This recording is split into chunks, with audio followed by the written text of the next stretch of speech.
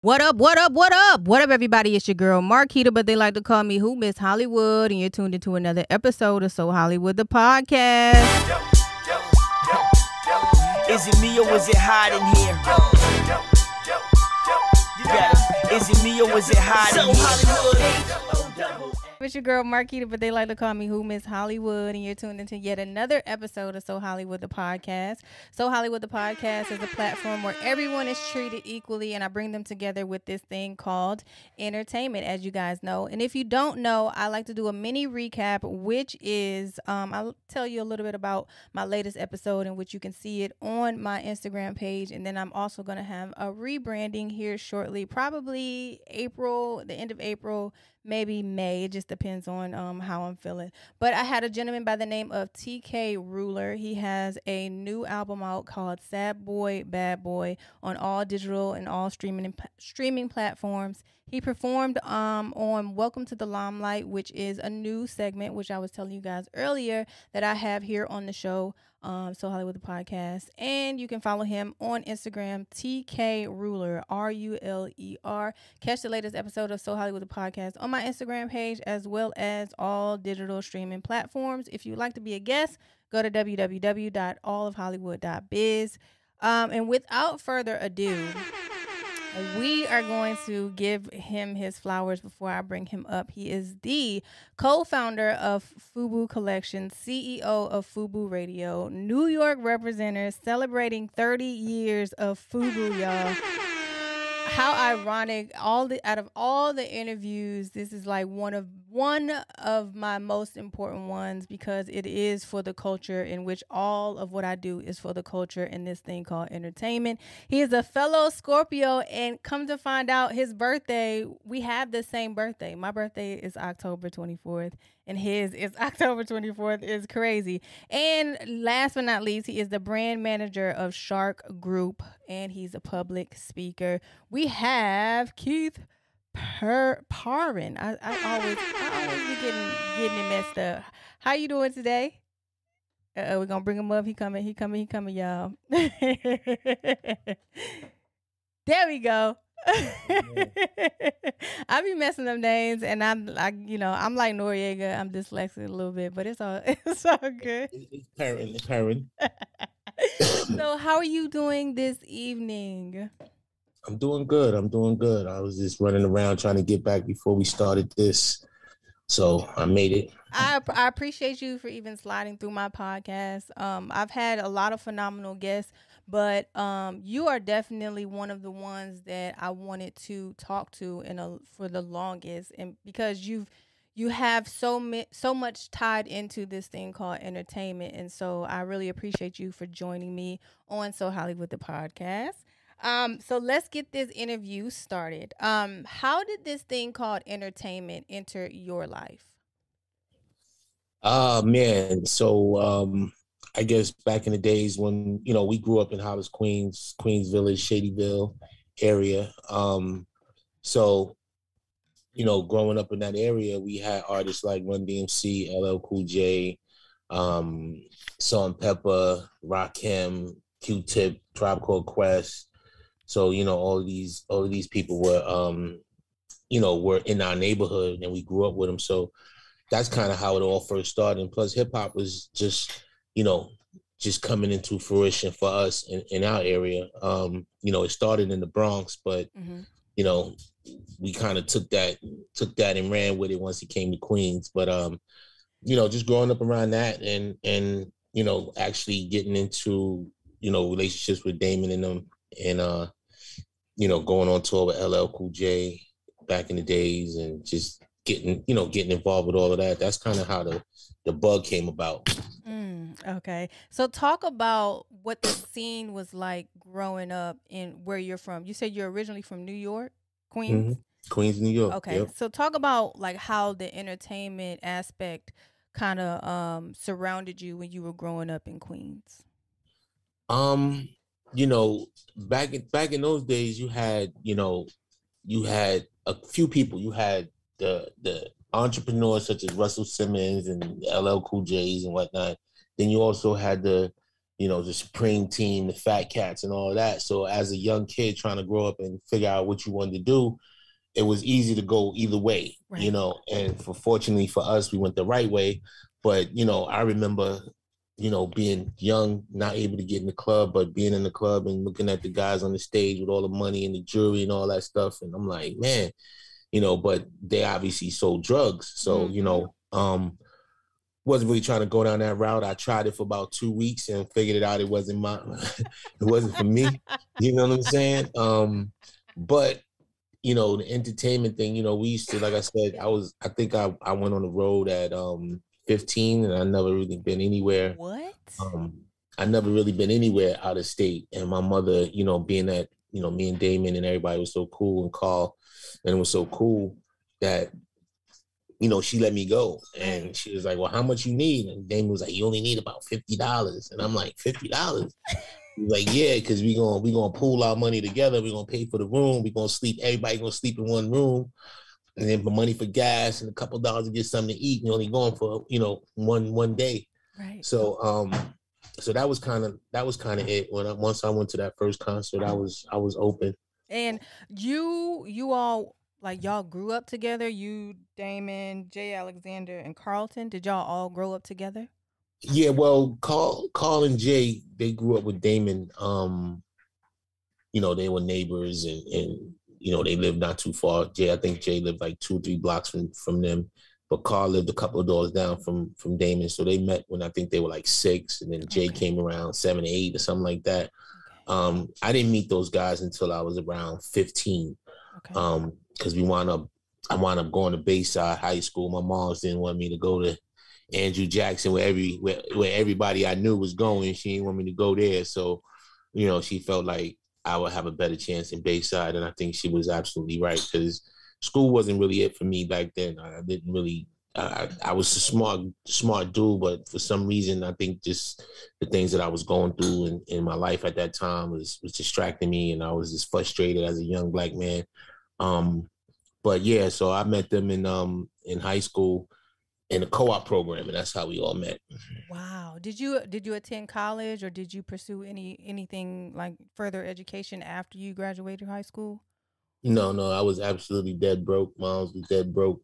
So I wasn't, and I knew a couple of cats that was going to school and how they were struggling and whatnot. And I was like, okay, I didn't have 18 years of struggle. I can't. Right. I want to see what it is to have a couple of dollars in my pocket, and it, so I wound up getting a job in the co-op program for HUD. So I worked for the Housing and Urban Development, and I got that job when I was like 18, 17, 18. And then I worked there for about a year and a half. And then I actually went over to the private sector, and I started working in working for this company called NHP, National Housing Partnership, where I became, I think in the first year and a half, I got three promotions, and then my 4th promotion was property manager. So I got my property manager job, and I was going on 21. So that was it. So you played a big role in the business aspect of when it came to like FUBU, because you started there, and then you shortly after moved towards FUBU, which came into play in like 92, correct? Yeah. We were actually doing both. Like I would go to work and come home, and I was, I couldn't put in as much time as these guys, because a lot of them quit their job. And I know Damon was like, we need to quit our job and put this full time. And I'm like, man, I got a daughter. I got to pay for, I got to make sure she's straight. So I can't really just quit my job. Plus I didn't have a job. I had more or less a career. You know what I mean? I was trying to really, go up the ladder in that company, and I saw myself moving pretty quickly, actually going up there. So, but yeah, I think, just doing both of those at the same time, and then actually coming to, I think it was like 4.5 years later, then we all decided, okay, we got to quit our jobs and do this. And even then I didn't quit. I wound up getting fired so I can. So you can draw that unemployment. Yeah. That's the smartest shit ever. I couldn't do it because, you know, I was, we weren't really making any money yet. Right. So, you know, we were just taking the money, putting it back into the business. So I wasn't getting no paychecks or nothing from that. So I couldn't just, and then I had one of those, you know, either you pay or I'm taking you to court. Right. Money. So I had to do. Oh, so you were dealing with a lot of things behind the scenes, so to speak. Yeah. Mm-hmm. So, how did your life change soon after you quit your job and soon after FUBU became the prominent role in your life? So how did my life change? My life changed dramatically. I mean, you know, you talking about a kid who had the most money in his account was income tax time. So if I was able to get $3,000-$4,000 in my account at income tax time, I was balling. You know, you couldn't tell me nothing. I would get about 500 singles and about $100 worth of 20s and put it in my pocket. You couldn't tell me nothing. I thought I had a whole lot of money, but you know, when I finally was able to get, you know, some checks coming in, it changed everything dramatically. Because I always promised my mom, I said, yo, when I grow up, I'm buy you a house. And, you know, during my life, I wasn't always on the right path. So she was like, well, how you gonna get give me a house if you can't even, you know, stay out of trouble or, you know, you don't even know what job you're gonna get to buy me this house. And so when I first got that first check, that was one of the first things I did was buy a house. So that soon after, or was that like you said? I bought a house in '98, so we got the deal in '96. First year, you know, we was trying to figure out the you know, the pay scale and how everybody was getting, you know, and what they was getting, and then, you know, once we figured that out, because we used to get pay and distribution. So once we got that distribution, you know, it was shit. I think my distribution was a little more over $500,000. So I was good at that point, you know. Right. And then it was crazy because you can spend money and your bank account don't move. Like I spent my mom's. I think I put a down payment of like $60 on a house, and then I bought me a couple of things. I bought me a whip. You know, actually did the dumbest thing in the world. I leased a whip and put like 50,000 in it, and then and then I decided 3 years later I didn't want the whip no more because I was on this level where I was like, I don't want that old, you know, right. I want something new. Right. So I put 40,000 in it. I took 10,000 to turn it back to factory, and then I gave it back. And I think that was one of the most dumbest decisions I ever made in my life. It was like, bro, you should have just bought the car. You should have just bought the car and kept the car, but I didn't do that. It's all good. As long as you've learned your lesson now. Oh, yeah. So, talk about the sacrifices that you had to endure when you were going through the process of making FUBU a household name. Man, it was a lot of sacrifices. Like, you know, you don't realize that, you know, they always say you lose your first wife to the business because you know, once you get in there and you start working, you can't stop working. You got to keep going. And then what happens is that changes the dynamic in your relationship. And then all of a sudden you're not there anymore. You're not around anymore. You know, all you're doing is worrying about the business. But I think what I did was, even though I worried about the business, you know, a lot, I also worried about my relationship. So I met my wife when I was 25. And, you know, we've been rocking 26 years now. You know what I mean? Wow, congratulations. She was able to, you know, withstand the rigmarole, whatever you call it. You know what I mean? Like, right.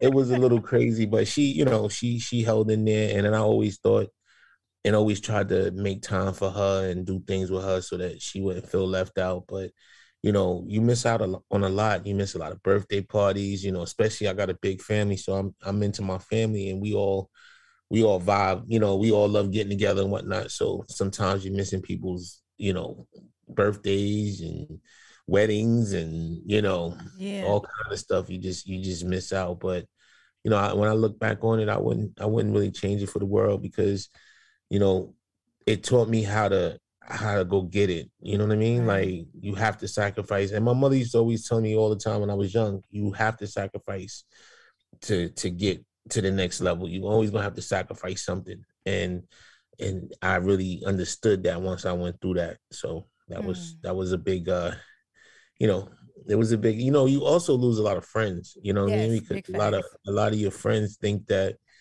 oh, you fly now, you know what I'm saying? Like, yo, you fly, you ain't got no time for the little people. And they don't understand. It's not that you fly, it's that, you know, your schedule is now different, you know? Right.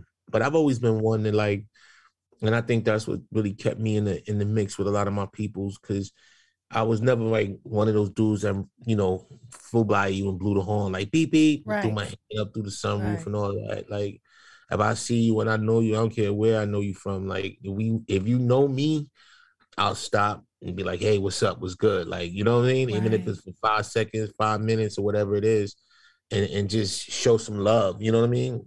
And, or even, you know, pull over and somebody like, yo, where you going? I'm like, I'm over here. Damn, I was gonna go over here. I was gonna jump on the van. All right, come on, let's go. Boom, and I'll drop them off or something. But that goes a long way, you know. And it's funny because my man told me the other day, because I'm gonna get ready to work on getting out there doing some public speaking. Okay. So he said, you know, you was Cardi B before Cardi B. I said, what you talk about? He was like, man, you've been keeping it real since you was young, bro. Like, before all this even started, you was real. So, you know, you always been yourself. And it's cool because I don't know who else to be, really. You know what I mean? At this point. Right. And do you think that helped you longevity-wise with you as a person as well as with you as a brand? Yeah, I think so, because I wound up being the people's person. So in the group, like, you know, some of my guys are more standoffish. Some of them are cool. They don't really know you like that. They don't rock with you, you know.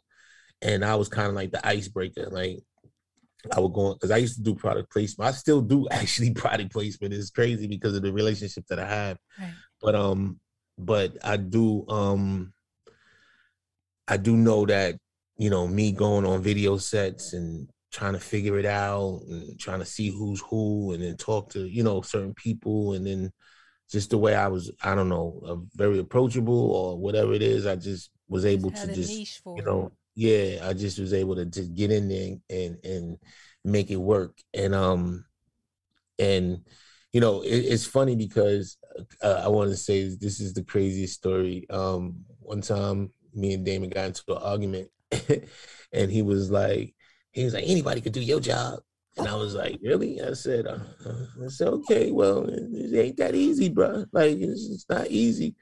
And he was like, all you doing is giving out clothes that people want. That's what they, you know what I'm saying? Like, who ain't gonna want the clothes? I said, bro, it's not that easy. Mm-hmm. So he was like, all right, I'm gonna show you how easy it is. I'm gonna give Will your job. And so I said, okay, well, I'll figure something else out. I'll do something else around here, you know, and ain't no problem. So he gave my man, God bless his soul, my man Will passed away, but he, you know, he gave him the job. And then, you know, Will, he, you know, he was just like, hey, y'all need some clothes? Here go a box of clothes. Like, he didn't even like separated or, right. Because it was a lot. It's a lot to do. Like, if I'm sitting here, right? Yeah. Perfect example. I got Jagged Edge is my boys, right? So I look at them all the time. They dress alike. Okay, so I want to dress you alike, but I want to change the color. So you might be in all leather jackets, but y'all be in all different color leather jackets. Let me find out you was the original NFT starter. Let me find out. They don't know. Like, I had to like really look at everybody and assess, you know, because there was cats that, you know, didn't wear certain things, you know what I'm saying? But I would have to look at them and kind of style them and dress them and send them, you know, actually pick the clothes and send it to them. Hopefully they like it and they would wear it. And I was like, man, I'm getting good at this. You know, even my boy Trey the Truth, you know, Trey, back then, Trey was wearing a 6X shirt. Yeah. What was it? 44, 42 waist. And I'm like, bro, you're not even this big. And he was like, yo, that's what I like. Right. You know, I talk to Slim Thug or whatever. He don't wear certain shirts, you know. Right. He don't, you know, it was like certain guys may wear just t-shirts. They don't wear polos or they don't wear button-ups or, at that time. So, you had to dress him accordingly, but it wasn't something that was easy. But when he gave the job to him, I want to say not even a year later, maybe like 8-9 months later, my partners, we was all in the office. My partner's like, hey, guys, come to the office. We got to talk. So we get to the office and they like, how do we give away $2.5 million worth of samples? Oh. I was like, so they looking at me. I said, don't look at me. No, that wasn't my position. I ain't did it in the last 9 months. So they wound up asking D, and then D was like, oh, I'll look into it. I know Will's been doing it, and he was like, why Keith ain't doing it? Keith wouldn't give away no $2 million worth of samples. I was like, talk to your boy right there. So it kind of pissed him off a little bit. So he was like, we left the office, got outside. He was like, I'm still not giving you the job back. I'm gonna give it to Jared. Jared gonna do it. Jared know these people. And I said, no problem. So Jared goes out there. He tries to knock out some things, and he can't get it done. Like, people don't know him. Like he was even, and he's my boy. I'm not talking about him, but he wasn't associated like Will was associated. Like when people saw us, they saw Will. Right. When people saw us, they didn't really necessarily see him all the time, so they didn't know who he was. So for him to go on set and try to do what we did, he just couldn't get it done. And I don't remember exactly what video it was, but it was a video that we really wanted to get into. And I was like, yo, send me out, man. Let me do it. He was like, nah, Jared got it. I said, okay. And boy came back and said, man, I couldn't even get to the people. They had me standing on the side with the suitcases and like 4 hours. And after that, I just left. I was like, yo, this don't make no sense. I can't get in. And then what was funny, because Damon came back to me, he was like, yo, yeah, you might be right. I might have underestimated you and your talents a little bit. He was like, he said, this definitely is not an easy job, because I just sent 2 people out there who really tried that I thought that can handle it, and they couldn't handle it. And you do that shit with so much ease. Like, you go out there and you make it happen. So I was like, yeah, man, it's not easy. I got the relationships with all the stylists. I know all the artists. I know everybody. So when I go on set, I know the directors. I know the production company. I know the people who work on the production company. Like, I know everybody. So if I turn around, either way I turn around, I know somebody, and I'm gonna figure it out. Right. So, and that's how I got my position back, and I've been doing it ever since. So a lot of stuff that you see on the movies and TV shows and shows like Atlanta, and I remember talking to their team about that whole bullying thing and coming up with the concept and how we was going to do it and all that stuff. So, I help a lot in those areas, but I've been doing that for I want to say almost since the beginning. Wow. And shout out to that. So talk about how important it is to play your position and or stepping back when you need to step back and stepping forward when you need to step forward. Because you mentioned a lot of a lot of people being sent out to play a position that wasn't meant for them. And now they're being sent back to now come back to you. So talk about how important it is to play your position and what position needs to be played, if that makes sense. Yeah, I mean, you know what it is? You just got to let people, like when he underestimated me and said that my job was easy, I knew for damn sure it wasn't easy. I was like, man, this job ain't easy. I don't know what you're talking about. But if that's what you think, then I'm going to let you think that, so I kind of step back. But we've got a relationship amongst all of us where we really, I want to say, how can I say it? We know when to push the buttons and we know when to let up off the buttons. You know what I'm saying? So it's like if one of us or a few of us are acting fly, somebody going to check you. Somebody going to check. You may not like it, but they going to check you. They going to say something. And, sometimes like, me and Jay, I think me and Jay have the most arguments because Jay don't be wanting nobody to tell him nothing. So I don't want to hear that, because I'm like, yo, I'm your man. I'm going to tell you what I want to tell you. I don't care if you want to, buck up and get mad and do all that stuff. I don't care. You know what I mean? It doesn't bother me. So we really have the most arguments amongst all of us. But, we all know. And then it's funny with us because we'll have an argument and then like at 6 o'clock and then 8 o'clock, you're like, yo, what you gonna get? What you eating? Let's go. You know what I mean? Like, never we let didn't it draw on. like, we didn't even have this argument. So, and people always say, how you guys been able to stay together all of these years. Yeah. And it's, we were friends first, you know what I mean? So it wasn't like we started as business partners, we started as friends, hanging out, drinking as young teenagers and doing all the things teenagers do, and then growing up together. And, when we went through this whole ride or going through this whole ride with FUBU, it was, it was, you didn't really, like, we don't really have any, we've have situations that we're going to talk about in the documentary. Right. But for the most part, we don't really have like major blowouts. You know what I mean? Yeah. So how did you feel seeing your products in the stores and on celebrities and being mentioned at the rate that it was going once you guys started to put it out, to the world? So when we first started, and I like to give shout out to these people because, they no longer, I'm not gonna say they no longer, but they're not in, say, so much like the public eye, so you wouldn't know that. And if we don't mention them, people will not know that they were like the first ones to support us. So I like to give a big shout out to the Brand Nubians, because they were one of the first people to put us in a video. And give a big shout out to Miss Jones, her and Moni Love. Ward in their video, in her and Miss Jones' video.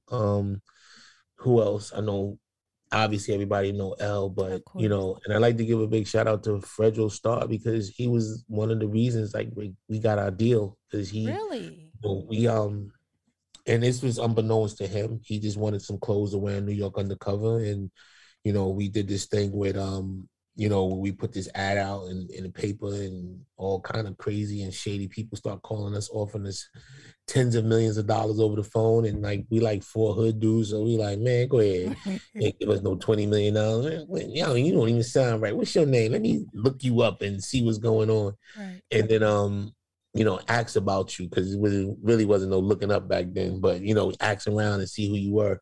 But we did it. We had a meeting with Samsung, and they did they came in, did the whole spiel, and, it's like, okay, we'll call you back, and never called us back. And then we said, you know what, let's just keep going.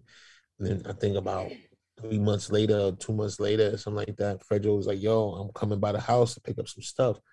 And I'm away on New York undercover. So we gave him a bunch of stuff, and he got killed in one of the shirts. Mm-hmm. And it was like a slow motion, like, one of those, and then from this angle, then from that angle, we were like, man, it's like a 30-second commercial right now.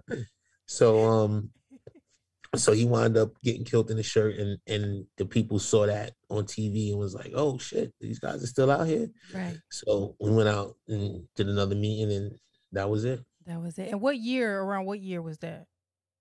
This is 96. 96, okay. Because soon after, that's when the infamous LL Cool J situation happened, when he wore your outfit in the but what people don't realize is L was wearing it. He did our first one.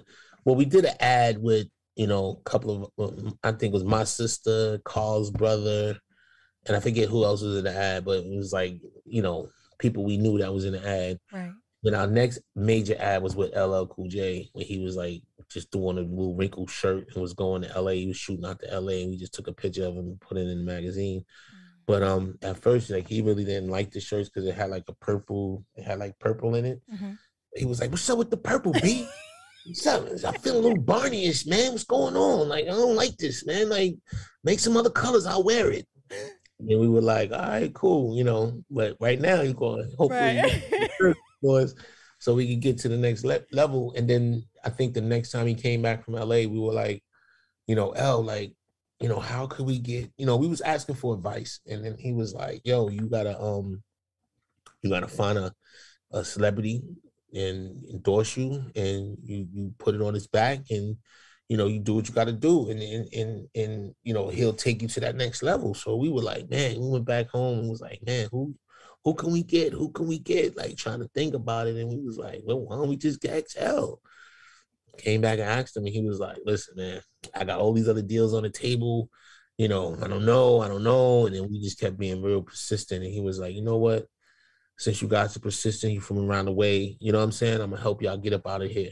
And he, you know, he said, if y'all, and then he didn't charge us anything in the beginning, but he said, if y'all make any money, I want in. The back end, right? Yeah, he was like, all right, no problem. I remember giving him his first check, though. It was for like 75 racks. And he was doing a phenomenon video.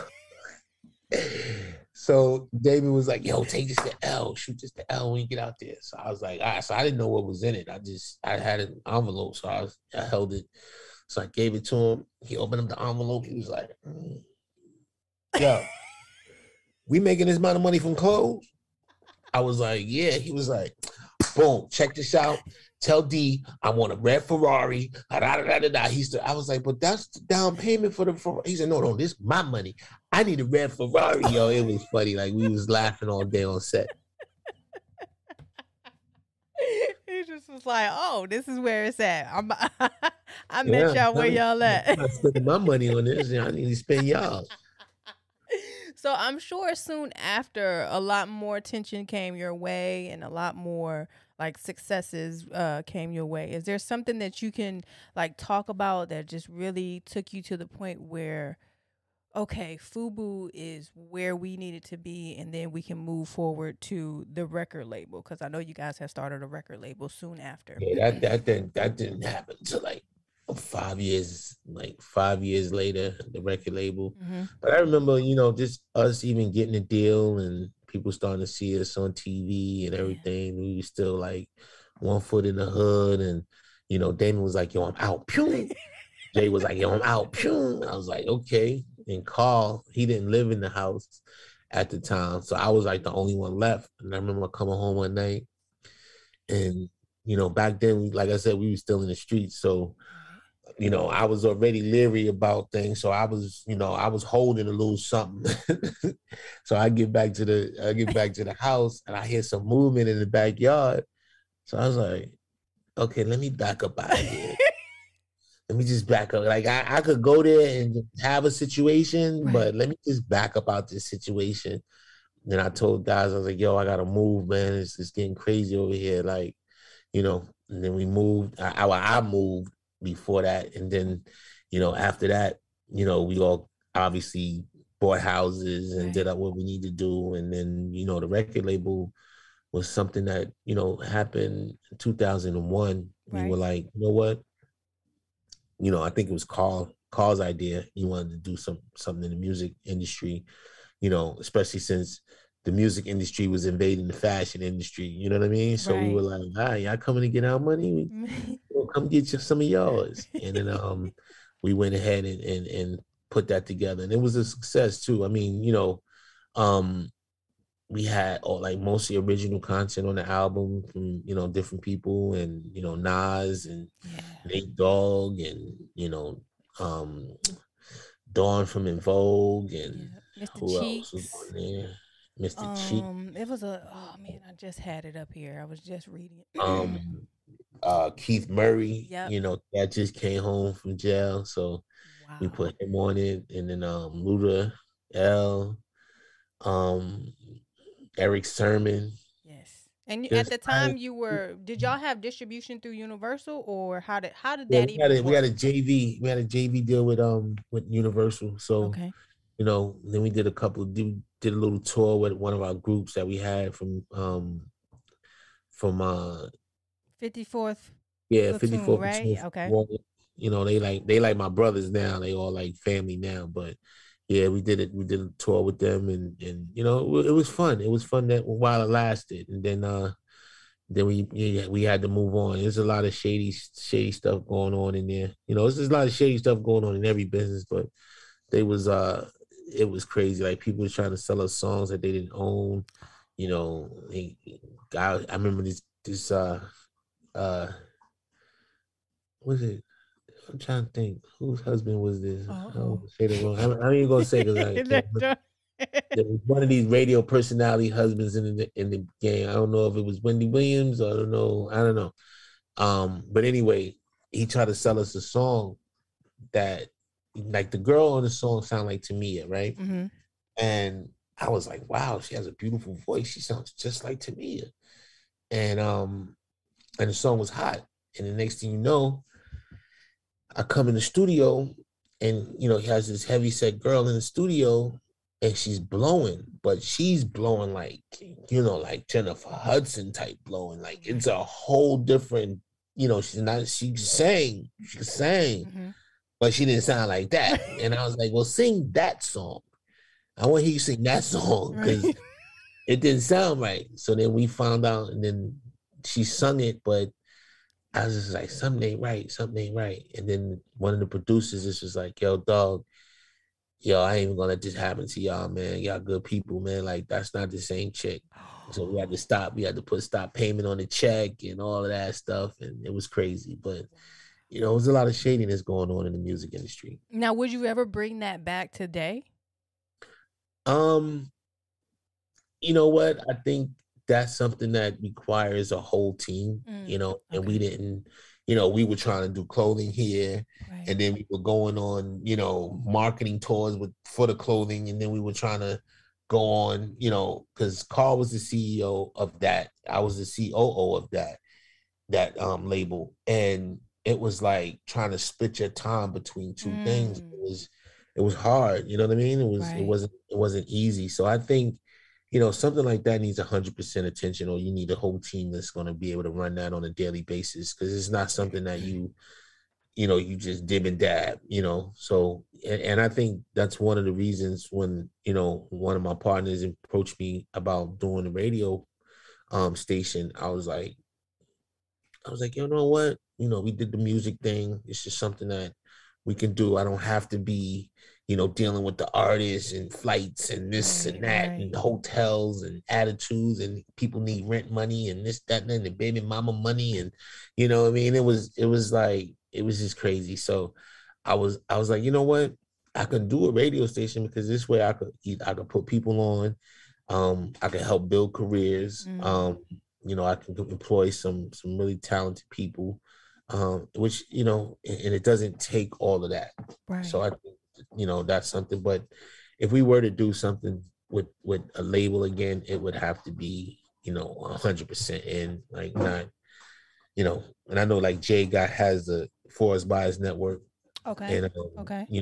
So everybody already got other things working. So how do you bring that back into the fold? So I think it would be hard at this point. And then especially the way the industry is going right now, you know what I mean? Like, everybody wants to be independent and really not have all that to deal with anymore. And, so. Yes. And so did Virginia, because I'm in Virginia now, how much of Virginia played a part or a role in the upbringing of FUBU and your brand as a whole? Like, when early days, we used to do this expo, the Black Expo. Okay. So we used to travel all over, like, all states, like, wherever it was at, we were there trying to make it happen. Right. And I know we used to be in that D&B area a lot, you know what I mean? Mm-hmm. And trying to build it, because that's the closest thing to New York for us, right. So we did that area. We did New York, we did Atlanta, and I think that was pretty much it. But every year we would be back and forth. And I think that helped us really build a community, because when our clothes first came out, people was like, man, I've been looking for y'all stuff everywhere. I couldn't find it. I'm like, oh man, I'm glad y'all out. Y'all in stores. And then even right before we got our deal, and we had the deal on the table, we were telling people, like, go to all your favorite stores and ask for it. Just keep asking for it. And you come back every week. Every time you pass that store, ask for it. So it created a demand. So once the brand was out there, it was like, oh, okay, now y'all out there, we gonna buy y'all up. But Yeah, I mean, Virginia Beach, we used to travel to Virginia Beach all the time. We used to, like hang out in Virginia Beach. We used to do, whenever, because I think that was the furthest we went, as far as the concerts. We go up to like, I know you go as far as Boston, then we go down to like Virginia, and that we wouldn't go like North Carolina and South. We wouldn't go all the way down there, but that's not that far for us. Because the reason why I asked is, Virginia has a lot of talent, and I see that Pharrell was on your album.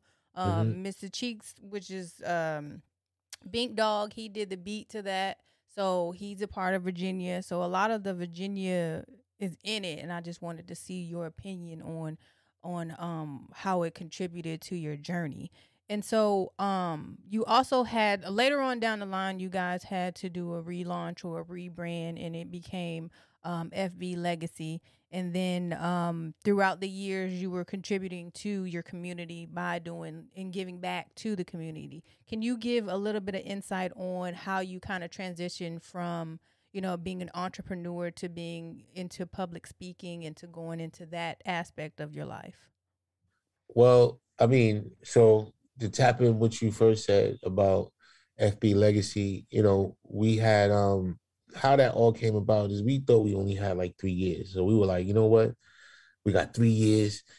We got to go get all the money we can. And then we got to figure out what the next plan is going to be, because, they're not going to let us survive or last in this business too long. And that was a mindset we went in there. So after the first 3-4 years went by, we were like, okay, we might have a couple more years here. So what we did was and I think it was around 99, 2000, we had went overseas and developed our brand overseas. We're opening 200 freestanding stores overseas in places like Turkey and Milan and Saudi Arabia and France and Germany and, all these places that we, really didn't know that even, we knew they had a hip hop community, but we didn't know that like they were wearing, like, if you told me like people wearing FUBU in Saudi Arabia, I would have never believed you. I'd have been like, you know what I mean? Like, but they were, they were schooling us saying like, yo, everybody has a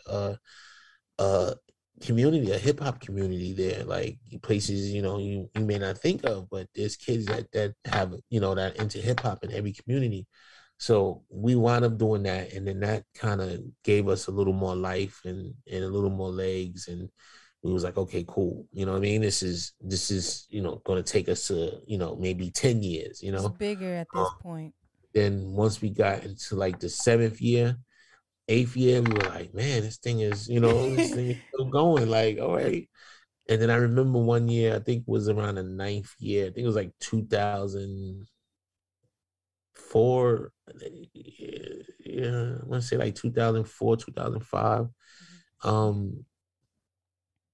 Maybe like 2003, 2004, because it was around so that's 4 years. Yeah, no, 2004, 2005. We were not getting any distribution, and we counted on that, like, those are big checks. So when checks wasn't coming through, it was like, yo, what's up? Like, what's going on? And they was like, yo, you got 23.5 million or 26.2 million, something like that. And I think it was like $26.2 million worth of product in the warehouse that we need to get rid of. So we were like, what? Damn. So we just went on a straight, like, all right, boom, we're going to sell this. This is what this is going to be. Like, we start cutting it down. So I went to the warehouse one day and just to see what was going on. And there was a lot, when you working with clothes, you drop some on the floor, they get dirty, they get put in a big, box, as damaged. And there was like these, like, I want to say either 4 or 6 huge boxes that had damaged clothes in them, all things from like ripped up leathers and, all kind of stuff. So what we did was we was like, I think it was coming up on holiday, like Christmas or something. We was like, yo, what are we gonna do with all these clothes? So he was like, yo, let's just figure out where we can go, like, shelters and places that people really need clothes, and we just give the clothes out. So we're like, I bet that's a good idea. So when we went and did that, we didn't think about the kickback from that. We just was like, yo, we want to provide clothes to people who don't have clothes, and we have all of these clothes that we can make a difference, you know. And it's something that we've thought about plenty of times, that, you know, we said we had to do it again, we would do the same thing. But you know, people in these shelters and these places and the homeless places started walking around with FUBU on. So people was like, oh, hell no, I ain't wearing that no more. Yeah. So kind of like it kind of killed the brand a little bit, you know, a lot. I ain't even gonna say a little bit. You know, people just wasn't messing with us like that no more. So we were like, okay, so we have all this money, we've done all this stuff. What can we do now?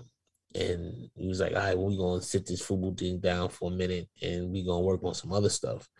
And I remember all the artists was like, yo, I'm doing Oscars, I'm doing this, and y'all ain't got nothing, y'all ain't got this, y'all ain't got that. So I went to Damon one day, I was like, yo, what if we just did like just specialty pieces? Like we would do like custom jackets and just be one of one, and we just give it to cats and they doing certain things just to keep the name out there.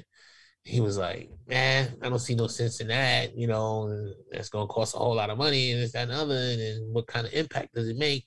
We can't sell it, we can't make no money off of it. So I was like, but it'll just keep the name out there. If it just keeps the name out there, we'll be good.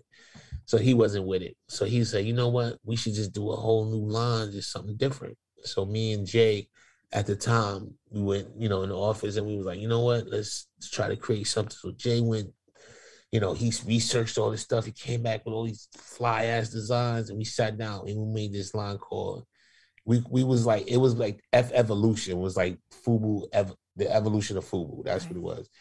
And so we didn't want to really use FUBU, so we just used the F. And then we had evolution under it. Then we had all this other stuff. And then we was like, you know what? Let's change the name to Crown Holder. Let's just change it all together to Crown Holder, and nobody would know.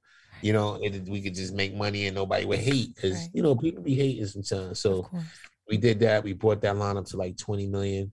And then after that, we started investing in other brands and working with other brands and bringing them into the office. And we did that for a couple of years. And then the whole FB Legacy, Damon was like, yo, we need to do this FB Legacy, and I'm gonna do this and I'm gonna do that. And I was like, all right, cool. Then once we did it, it kind of got, instead of being this big rollout, it just like, okay, well, I'm just gonna do black and white and blue. And I'm like, how does that help me? I can't with that. Right. I said, cats, you already know these cats are fashionable. They ain't gonna wear the same shirt everybody got on all the time. Like, so anyway, that didn't get off the ground. That didn't even get legs because of the whole market crashing in 2008, because we launched it in 2008. Okay. And it was just, you know, we did a whole campaign behind it, all these videos with everybody, and it just never went anywhere. We never got it off the ground. And then after that, Damon was like, you know, then we had a chance to have a BET reality show. So everybody was gassed. Everybody was like, yo, this is what's gonna take us to the next level. Yo, we gonna tell all the stuff that we did and how we did it. Damon wasn't with it. And the reason we found out later he wasn't with it is because he had the deal on the table with the Shark Tank. So he was like, I don't know if I want to do all of that. I want to, you know what I mean? Understood. I want to do this other thing, but he wasn't telling us what he was doing at the time. And then he wound up going ahead and doing that. And then, you know, we, you know, kind of sat down. At that point, I said to myself, I was going to retire. You know what I mean? I was like, yeah, I'm retired right now. I'm good. You know, and then I sat down for about a year and a half. And I was like, all right, with this retirement, I got to get fuck all that. I was like, this is boring. I ain't got time for this. And then I went back out there, did my thing. And then a couple of years later, I want to say it was like 2013, then I started working with him with his Shark Group. Okay. And that's how I got, you know, and that's even a funny story, because I called him one day, and, you know, sometimes he used to tell me all the time, he said, yo, he said, you get in your own way. He's been telling me this for like 10 years. And I'm like, man, you still telling me this? Like sometimes he just be harping on things sometimes, but then this one I was just like, something ain't right. Like you keep telling me the same thing. So I wound up trying to assess myself. So I kind of stepped out of my body and looked at some of the things that I was doing and things that how I was reacting.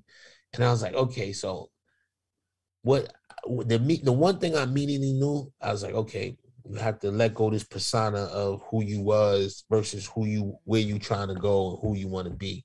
Because I feel like when you hold on to something like, oh, I'm Keith from FUBU, this, I did this, I did that, it kind of hinders you from doing other things because, you be worried about what people going to say or how they going to judge you and all that stuff. So you can't get over to the next level. Right. And then the other thing was my ego and and I was like, okay, in my pride, I was like, you know what?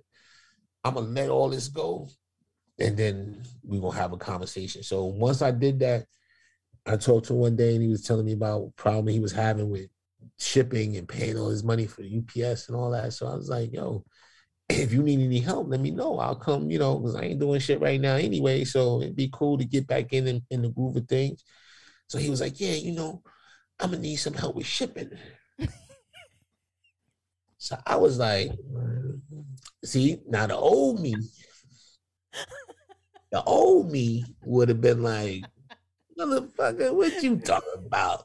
But the new me was like, I need help with shipping. Cool. Like, because one thing about us is we've done everything under the sun. So it's not really that I can't do, you know what I mean? Like I certain things I can't do, maybe, technical wise or graphic wise, because that's not my thing. But if it's something like, administration or, doing things like that, I could do that. So I was like, all right, let's do it.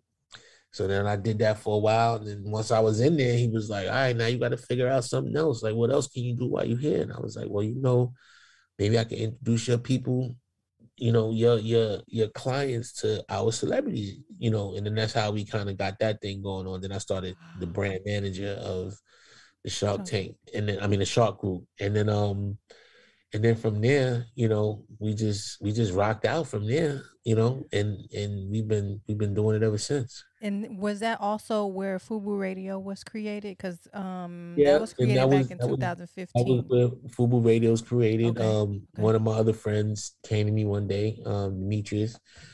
And he came to me one day and he was like, yo, you ever think about doing radio? And I'm like, no, not necessarily, because at that time I didn't know what it would take, what it would take to even get it off the ground. So he was like, you know what?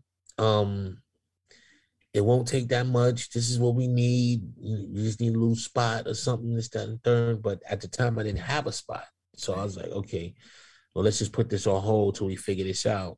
And then he kept coming back to me, every 4 months. It's like, yo, you have anything yet? You figure it out? He was like, listen, we could just do this. Like, you could just really get a room. You go in a bathroom with somebody and just plug the thing up and do what you got to do. It's not that hard. And then I remember hanging around Tigger one time. We was somewhere, and he was like, yo, come to me in my room 1 second. And he had the whole setup in his hotel room. And I'm like, hey, you going on the radio right now? So he was like, yeah, man, I got to do my show real quick. So I'm like, wow. So I already knew how that looked. And then I was like, you know what? I went and bought this little board about this big, thinking, he told me, you need a little board. And so then when I wanted to record somebody, it was only 2 outlets. So it was me and somebody else. Right. And if it was 2 people, I was fucked up. I couldn't even do nothing with 2 people. Right. So then I kept graduating, getting bigger boards and bigger boards. But we wound up taking over one of the rooms, the showrooms in the office. Well, it was like a meeting room or whatever, and I would transform it, hang up the posters, and do everything in there, and have my little, my little studio set up, and guests come in there, and then we wound up moving from the 10th. We was on the 10th floor. We wound up moving to the penthouse, and we moved to the penthouse. On the 2nd floor, the penthouse, it was like a real big open area, so I was able to finagle my way into one of them little cubicle booths in there, and then we rocked out from there. And that was some of the best times actually that I had, you know, because it was new. So everybody was trying to get their feet wet, and went through like 2 or 3 teams, and this is my 3rd team I'm working with now, and we've been together for like most of us like 3-4 years now. So and it's still in rotation, as you can see in the back. You see it in the back. Product placement himself. Shameless plug. You know, no, that's right. I was like, turn on your video. I was like, now hold on. I had just walked in the house. I had to take off my shirts and everything, with jackets. I was like, let me get myself right. Yeah. You know, I got my FUBU Radio in the building right there. It's still it's you know, we took a hit from the pandemic. It was crazy because right before the pandemic, we were actually turning that corner. And once we turned that corner, I was like, oh man, it's gonna be the best year yet. So it's like February, then it's like March, then it's like boom, shut down. I'm like, wow. So then they're trying to figure out how to maneuver and how to you know, give my team space to figure things out. And, you know, it wasn't really all about recording. I was like, don't worry about recording and all that. Get your shit together, get your mind right. I'll play music, we'll survive. And then we come back, everybody, you know, once you get, you know, your finances figured out, and then we can figure it out. Cause, you know, it was a rough time for everybody. But then once that first year passed, I was like, okay, it's not gonna last a couple of years. It's only gonna be, you know, 6 months, 8 months or something. But then when that second year hit, it was just like, wow. But we were able to, at that point, people then figured it out, and we were able to now have everybody record from home and do whatever they need to do from home. And then we just did, you know, we just rocked out from there. And then I wound up signing this deal with this company called U42 gaming company, but they didn't switch their whole thing around now. So they have this whole platform that, you know, that they pay people to watch the commercials, and, you know, they go get advertising for you and do all of this stuff. You just got to give them the content to put up there. So we wound up making that deal in the pandemic. So that was cool. And now we're working with them. We have a studio out in Atlanta that we record out of down there. And then I got we have a spot in office in North Carolina. And then I'm up here. We haven't got a new spot up. Well, they just opened up here not too long ago. So probably within the next 6 months, I'll look for a spot, get another spot up here. Okay. Well, don't forget Virginia. Ain't got nobody in Virginia. Hey, I do. Listen, we just hooked up and we met. So now you got somebody in Virginia. I got my own studio. My significant other, he has a studio out here that I record out of. And, you know, we can do it. We can definitely. And I've done radio before. I've done switchboard or switch something, whatever it is. And I used to run core DJ radio. So I got a lot of background. We'll talk about it later, but this is about you right now. So we're going to get to a couple of final things, which is in 2019, you just signed to Century 21. Is that what you were speaking of with Forever 21? Or is that? No, Century 21. Okay, so what happened was in 2016, you know, we were in the office, Shark Group office, and I was telling Damon, I was like, yo, you know, the social media, man, everybody wearing all these clothes and they talking about bring us back and this, that, and the third. Like, and he looked at me, he was like, man, I ain't got no time for that. He was like, I ain't got no time for that, bro. I got, you know, I'm doing speaking engagements, I'm doing shopping, I'm, you know, investing in all these companies, I got all this stuff going on. So I was like, all right, well, you know, maybe we can handle it. You know what I'm saying? We get the guys and let the guys know that, you know, we can go out here and put this together and, you know, we'll work it out. So he was like, all right, well, I'll work it out. You know, I'm here. You know, if y'all need me, I'm here. But I just don't have time to do that on a day-to-day anymore. So I was like, all right, no problem. So I talked to the guys. They were like, all right, let's do it. You know, both of them was like, yo, let's do it. So I was like, all right, cool.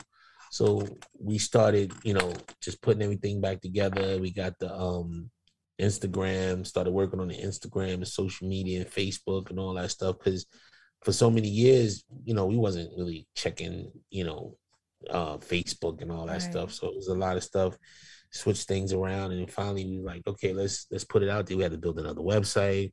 We had to do all this stuff and get all this stuff prepared. And then it was like, okay, do they really want it, or they just talking? Because they can have you go out and spend a whole lot of money, and nobody, and there's a few people just talking about they want you, and the rest don't care nothing about you. So what we did was we put up we started putting out collaborations. We did one with Crepe Man in Japan, and then we did one with Pata in France, and then we let that simmer for a little while.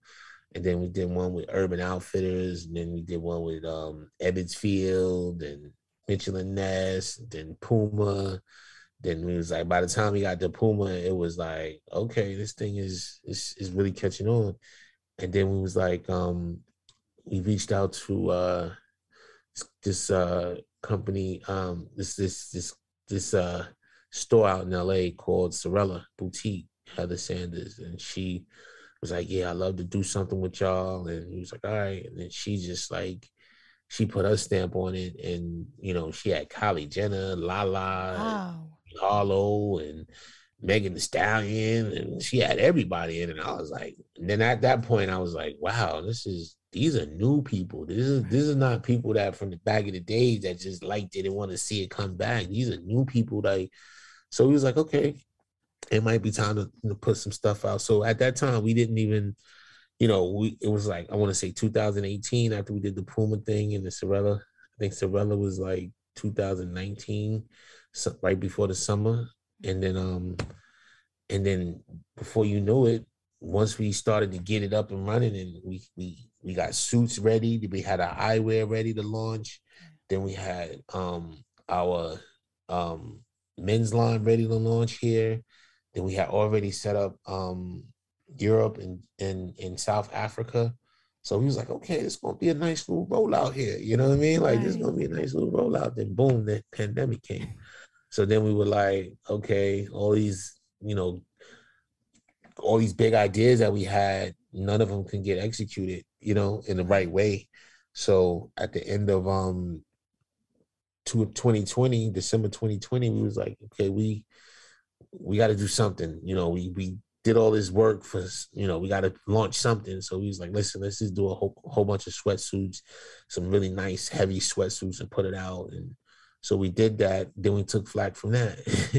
Oh, where the jeans at? Where this at? Where the boots at? Where the baseball jacket? Where the hats at? It was like, bro, like, you don't understand, it's a fucking pandemic, man. Like, we lucky we got these sweatsuits. Like, we had all of that on the table, or everything, the jackets, the jeans, everything on the table, but we couldn't get it done. And then the prices was enormous. So you already, we came out with these sweatsuits, and the prices was crazy. And they like, oh, y'all besides y'all, y'all ain't paying no $130 for no hoodie from y'all. You crazy? So he was like, okay, here we go. But we just persevered, and we was like, you know what, we're gonna keep going. And last year we launched the loungewear, we launched the hatwear, we launched bedding, which actually that happened this year. And then what else?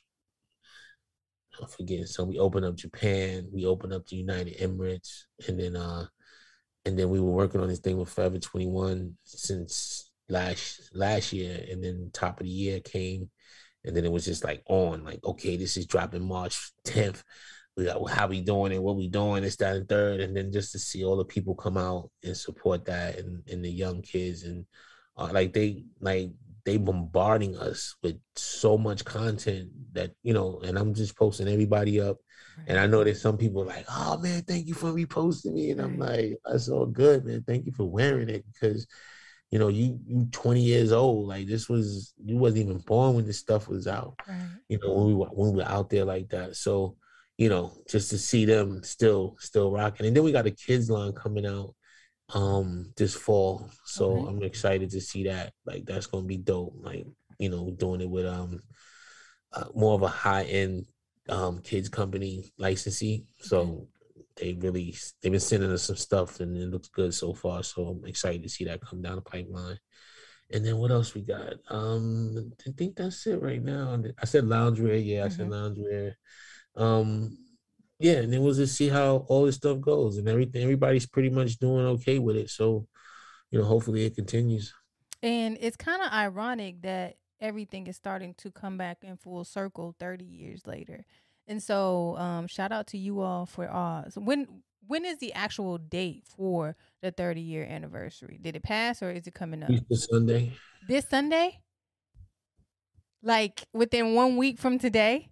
That's crazy. This Easter is Sunday. beyond me right now. It's mind-boggling to me because it's just the way things are happening, and I know it's supposed to happen for a reason like this. And so I just want to show my appreciation and say congratulations to making it 30 years in this game or this thing called entertainment, and continuing with what you're doing as a brand and as an overall human, because without you all, it wouldn't be a lot of things following it and a lot of inspiration behind it. So I appreciate that. And we're going to get up out of here shortly, but I have 2 more questions, and then I have exclusive access, because I know you had mentioned that you all will be doing a documentary, in which we definitely will need that. So is that coming out soon, like 2022, or? Yeah, we've been shopping it. I mean, we've been talking about it for a while.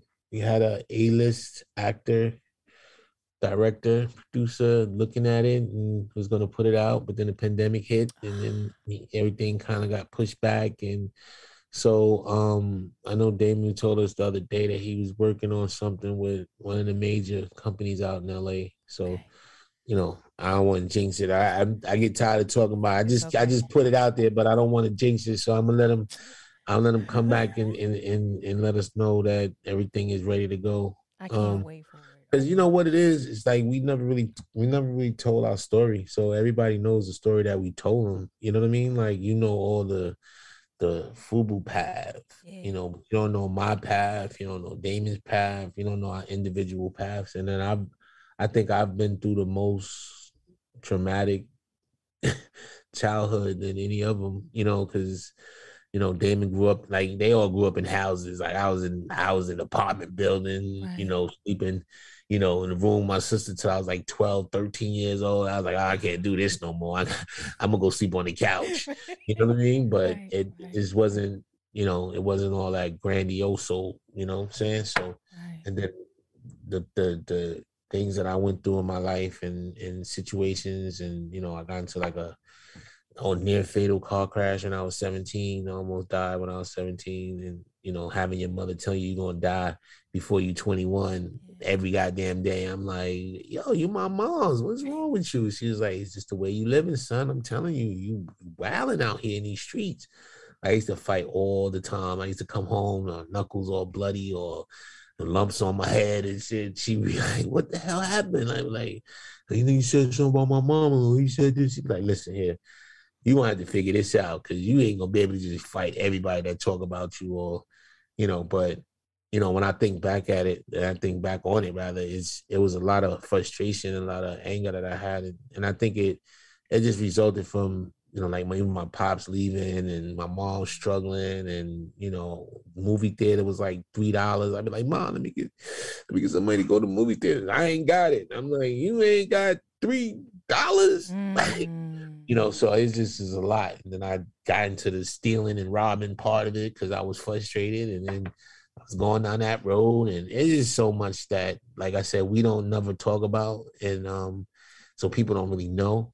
So it's going to be good to like really get that out, and then people know a lot of behind the scenes. Even when we got into the business, the extortions and all the stuff, all the things that happen, and people, trying to just get over on you and do all kind of stuff. So, people don't really know about that. Like, they just think we just got a deal and then made a couple of million and then just kept going and it was all gravy. And it was like, nah, it was a lot of trials and tribulations through that, we didn't share with everybody. So a lot of people don't know.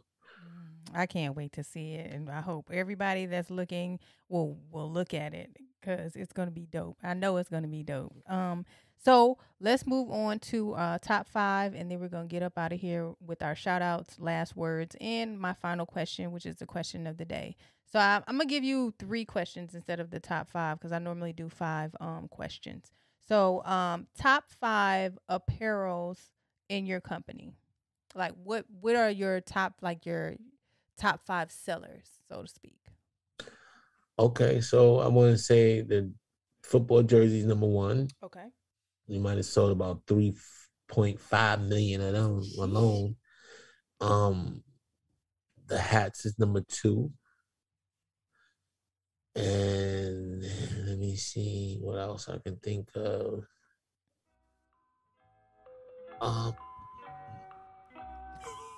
What else I can think of? That was the fatty girl jeans. Okay. The fatty girl jeans was, when we did the video for the fatty girl jeans, we sold a ton of them jeans. I think everybody thought they had a fatty at them.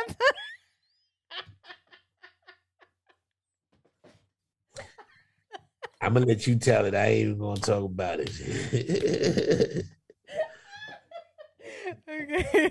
Okay. So you have 2 more. If you don't have 2, that's fine. You said 3. No, I said top 5, but it's cool. It's cool. We're gonna do 3. That's I can't do no more right now. I mean, I could throw stuff at you, but I won't be, Yeah, we want everything to be authentic. You ain't got to worry about it. Top 5 things you haven't done but want to do. Oh, I want to race a Ferrari on the racetrack. Like go to one of those racetracks where they race the cars. Yes. I want to do that. I want to definitely jump out of an airplane. I want to do that.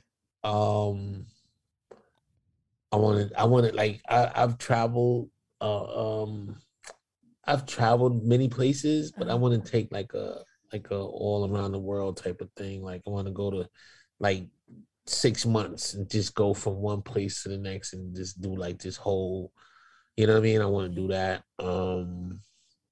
What else? I want to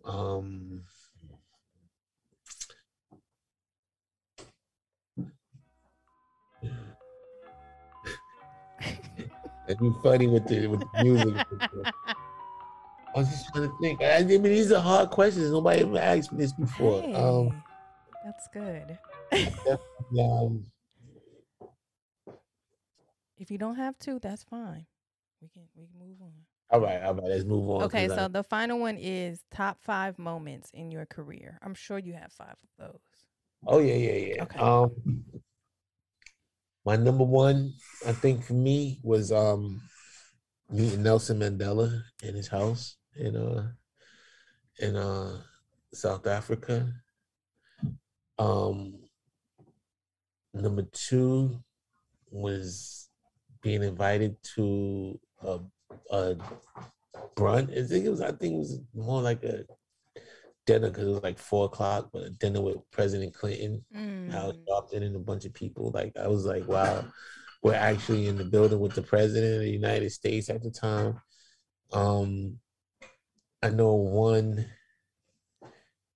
one other one that's really amazing to me is one time we were in LA and we got out at the Soul Train.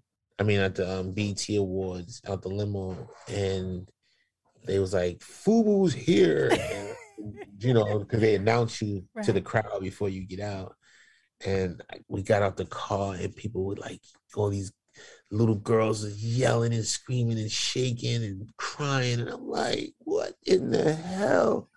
Like that was the first time I ever even experienced anything like that. And then, let me see. And then also too, my wife just reminded me, she was like, don't forget the Essence Award. That was huge. The Essence Award, was presented to the first company ever to get an Essence Award. It was always individuals, never a company. And the last one, let me see.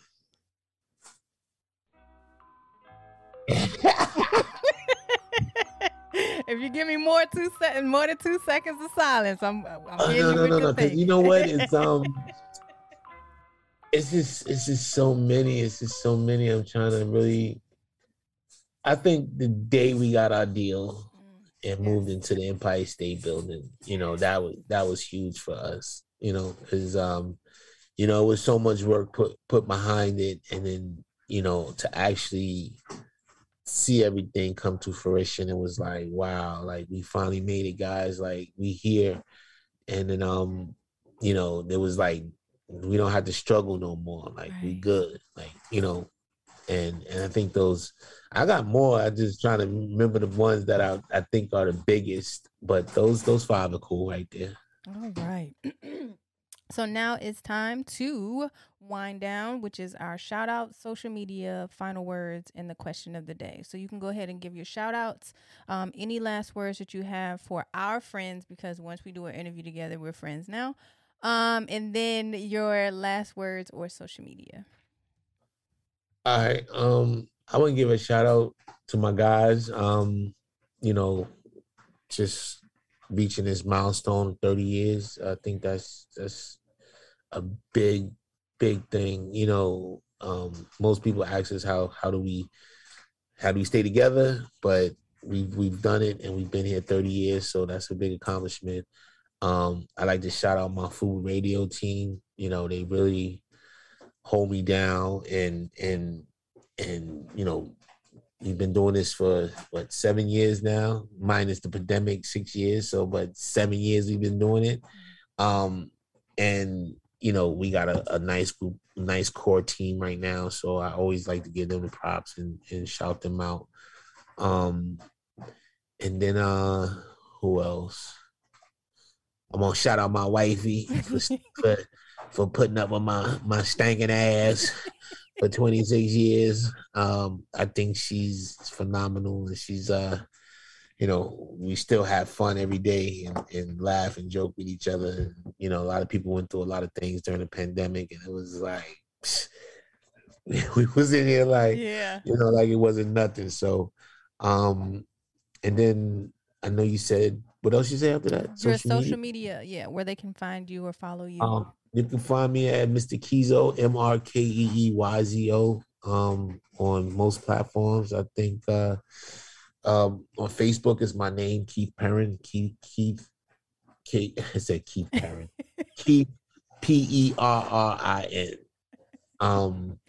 And then I mean, the words that I would probably leave some people with are, just keep pushing. You know what I'm saying? Like nothing's gonna come to you easy. Is just not. Like sometimes when people get knocked down, they stay down. And you just gotta get up and brush it off and keep going and figure it out. And I think a lot of times people give up before they really need to. You know what I mean? And educate yourself, read more books. And I think this is, I just went through a whole nother tipping point in my life right now. And I'm like, because I used to read a lot of books all the time and just to educate myself. Then, social media come out, and then we on this social media all the time. And, and then I'm running all these businesses trying to keep up with everything that I don't get a chance to. I read certain things, articles and things like that, but just to sit down and just start getting back into reading books. So that's my thing for the rest of the year, is just getting back into my books. And don't give up. Don't nothing in life worth having is gonna come easy. It's not gonna come easy. You just gotta keep going and keep the faith and just the positivity, and keep positive people around you. I think that's the most important thing, because even when we started, people were like, oh, you ain't gonna have no clothing company, or you ain't gonna have this, and y'all ain't gonna have this, and y'all, it was just negative people. And then once we just got rid of those negative people around us and start putting some like-minded people around us, then things started to turn out. And get a team that wants to see you win. If you got a team, get a team that wants to see you win, because sometimes Everybody don't want to see you win, bro. You know what I'm saying? Like, you start shining, or you start getting little too much light on you, and people start hating. So just get you a team that wants to see you win, and then y'all win together. Big facts. Final question is the question of the day. What bothers you about the industry, and what will be your solution to help fixing it? What bothers me about the industry? Which industry? No. I guess overall, because you can It's come a from few many of them. No, aspects. I mean the thing that I like, that I hate, and I think this is my number one pet peeve. I just hate fake people. I'm not a fake person. If I know you, I know you, and I know that I noticed that, when we were the talk of the town, everybody wanted to be your friend. You know what I'm saying? Everybody wanted to come holler at you. They wanted to call your phone and everything. But then when your light dims a little bit, or they may not see it anymore, then they act like they don't know you. I'm gonna leave you with something. And this is what I meant. Now Tyrese, I'm gonna put him on Front Street right now, because I used to go to his videos myself. I'd be in his trailer. I'd be talking to the dude. He came to my office. We took pictures. Like, I thought we had a relationship. You know what I mean? I thought we were cool. And I don't got to go eat with you and, kiss the babies and everything. But if we around each other and we have a business relationship, you know what I mean? It's just what it is. So we're doing this, they were doing this premiere out in New York one day. And so he came through the door. I was standing right inside the door. So when he came through, I was like, yo, Ty, was good. I'm happy to see him. My man hit me with a head nod. Like, so usually I'm the type of person, I'm gonna say something. So I said, that's what we doing now? Then he came over and gave me a pound. But at that point, I just was like, wow, that's crazy. But he was with Reverend Run. Reverend, when he hit me with the head nod, Reverend Run walked directly to me, gave me love.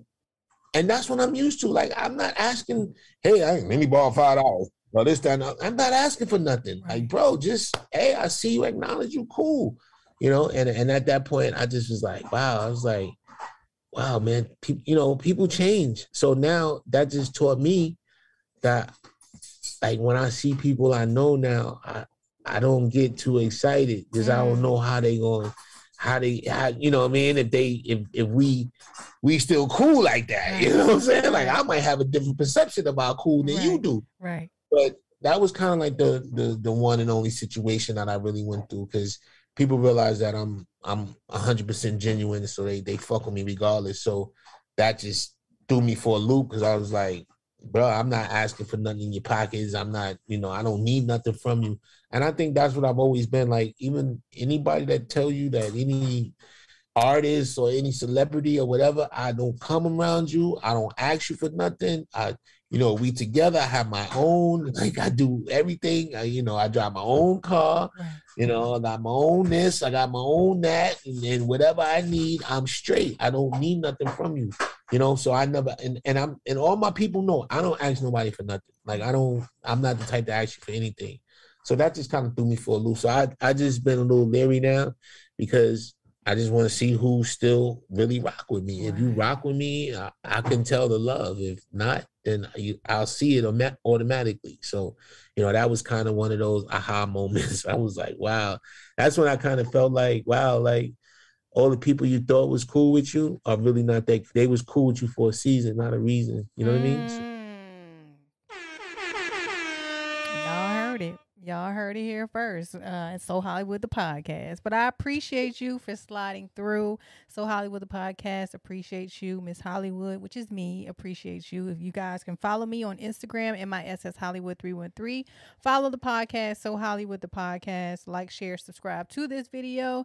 And there's excuse me, if there's anything else that you would like to get off your chest, you can do so now. If not, we're gonna get up out of here. And like I said before, I appreciate all of the things that you've done within this community, with just in general, overall, as just a brand and as a human being, because this is what my platform is definitely for. It's to bring people together with this thing called entertainment, and you were definitely appreciated. So make sure y'all, like I said, like, share, subscribe this video. If there's anything else, you can drop it now. But other than that, we're gonna get up out of here. Thank you for having me. Thank you. Peace up, A-Town down. To be a guest on So Hollywood the podcast, just email SoHollywoodThePodcast@gmail.com or follow me on Instagram, So Hollywood the Podcast, and MISS Hollywood 313.